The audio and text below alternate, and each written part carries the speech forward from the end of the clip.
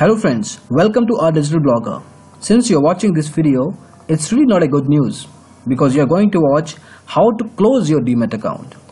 Trading or investing in the stock market can be excruciating. It can take a lot of toll both physically as well as mentally. Let's look at some of the reasons why do people close their Demat accounts. Stock trading does not seem to be the cup of tea. They thought they will get a lot of returns and they will go ahead and make a fortune out of it. But either they lose their patience or they lose a lot of money. It can definitely take a lot of toll, as we discussed, both physically and mentally. So it possibly can be a reason that you are going through. You might have also faced a bad experience in the stock market. A lot of loss at the same time can be difficult to adjust. Or probably you have had a bad experience with the stockbroker. We have seen some people just putting out of the trading just because they had a bad experience with one stockbroker. Did you face any of these concerns while you made the decision to close your Demat account? If yes, that's okay, but if not, do let us know in the comment section below what actually made you to take that decision. Now let's see what exactly you need to do before you go ahead and close your Demat account.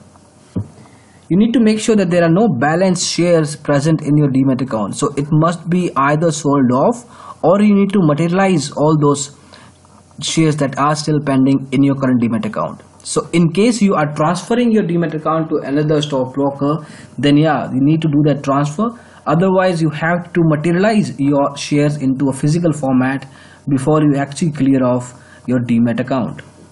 The cash balance, as far as the money is concerned, no negative cash balance must be there. You have to pay your dues to the stockbroker that you had your Demat account with. And finally, the Demat account stockbroker might have given you a DIS or delivery instruction slip at the very start. You need to give it back. Whatever slips that are not used, all of them need to be returned to your stockbroker. Basically, closing a Demat account can be excruciating as well. It's not as easy as while you were opening your Demat account when the executive was ready to come to your home, to your office and do all the formalities. In this case, you need to fill up the closing form, send it to the particular stockbroker either through courier, or you need to visit the closest branch or franchise to do the formalities. Once the stockbroker receives the closure form, they will take 2 to 3 business days to complete the formalities and close your Demat account. In case you need the closure form, we will put a link in the description below. You can check out the closure form of your stockbroker there. One thing needs to be remembered, that this is absolutely a free service. So if your stockbroker is asking any sort of charges or taxes for this particular process of closing the Demat account, you do not need to pay anything for this.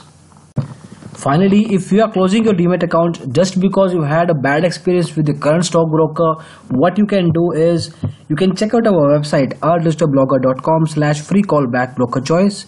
Put in your details there, put in your expectations there from the stockbroker, and we will set up few callbacks for you. Again, this is absolutely a free service. There are no charges to it.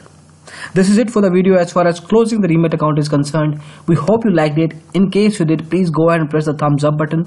We'll really appreciate that. You can also subscribe to our channel, Our Digital Blogger, for future videos on similar topics. Thank you so much again for watching the video. Have a great time. Bye-bye.